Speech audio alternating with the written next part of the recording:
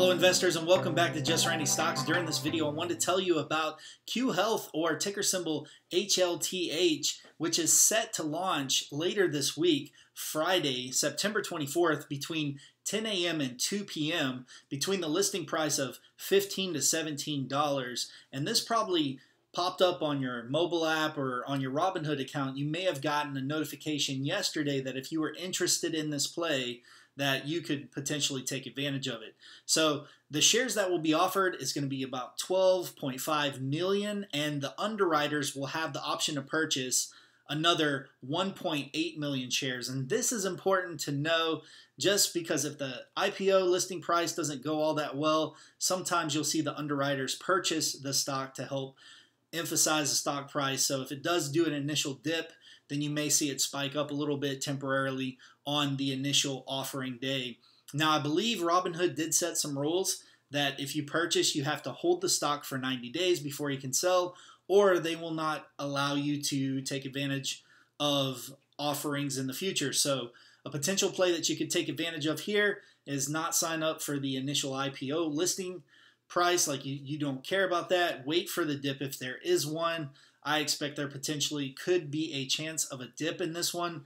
Follow the underwriters and ride the momentum up once this dips, because ultimately I'll give you the bottom line up front, and we'll walk through the stock in a little bit more detail, but they only have the COVID over-the-counter test available. They plan on doing more, but not till the middle of next year or 2022. And, this company's been around with this prototype since, I believe, 2014. But we're going to take a closer look at it in this video. But I'll just to let you know now, I'm not going to waste anybody's time. Feel free to watch the rest of the video if you'd like. It always helps out to have the watch hours, but I don't want to waste anybody's time. And those are my thoughts up front. So let's go ahead and take a closer look at the company. Meet Q.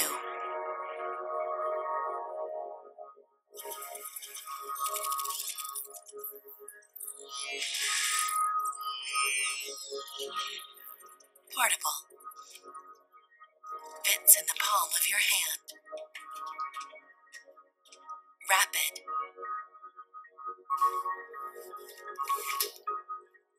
Results in under 20 minutes. Connected. From a mobile phone to the cloud. Accurate. Highly sensitive. And specific.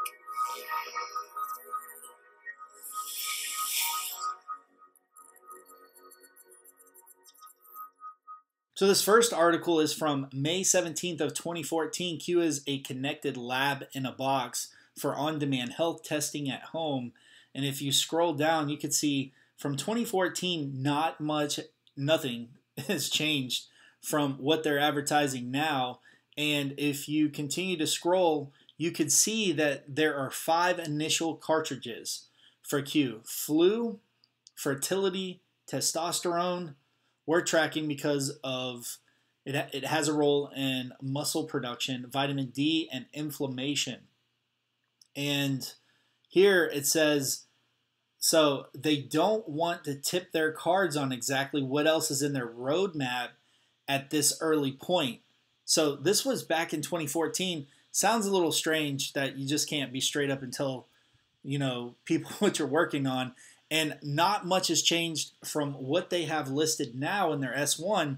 Matter of fact, I don't even think it has listed this testosterone. They have flu, fertility, and we'll take a look. So another thing I wanted to do, and this might be jumping around just a little bit. First off, if the only thing that they have in their queue right now ready for over-the-counter for revenue generation is COVID test, you should be able to do a really basic Google search for COVID test, and you would hope it could pop up. And so August 24, 2021, you could see that I put in best over-the-counter COVID test, and you'll see their competitors listed here, but they are not listed in the examples provided that are here in this article. So, I'm sure I could have looked around for articles. You can see it's got Empower DX at $100. It's got DX, it's got Everlywell COVID. It's got Pixel. It's got One by Amazon, which is really cheap. And there's another one, but and another one. And I think I pulled up 3 of these that were on the demand. This was mail ordered results. Illume was an at-home test. One, not two. So there's definitely some competition for COVID out there. So it's not like they probably have a whole slew of market share.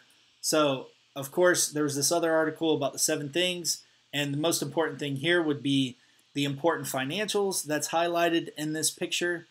So mainly what this says is it goes through a percentage of how much revenue was collected in the last 6 months ending in June 30th, and that would have been $201 million. And what I like about this article is of that amount, $161 million, or approximately 83%, was product revenue from the public sector entities. So this is a good sign, but I mean, really, how much longer will we see COVID tests really be ramping up like they are now? I would expect that number to go down with vaccinations and more effective, renewals of vaccinations.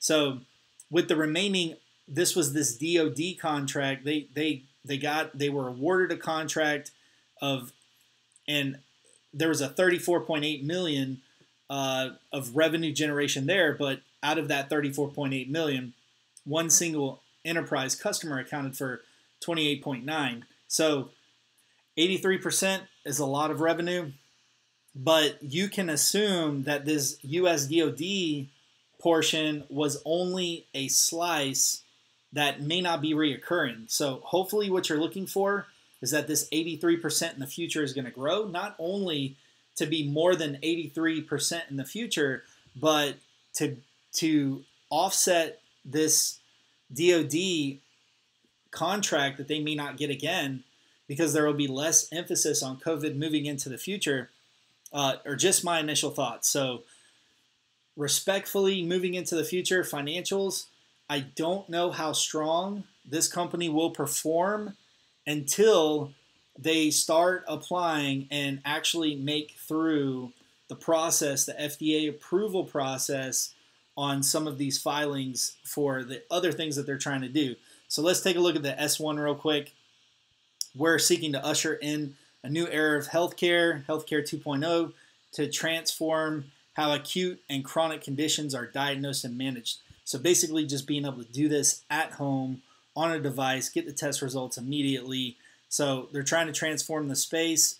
And then here, while the COVID-19 test is our only commercially available test kit, we have 5 additional test kits in late-stage clinical development: influenza A/B, flu, respiratory virus, RSV, fertility, pregnancy, and inflammation.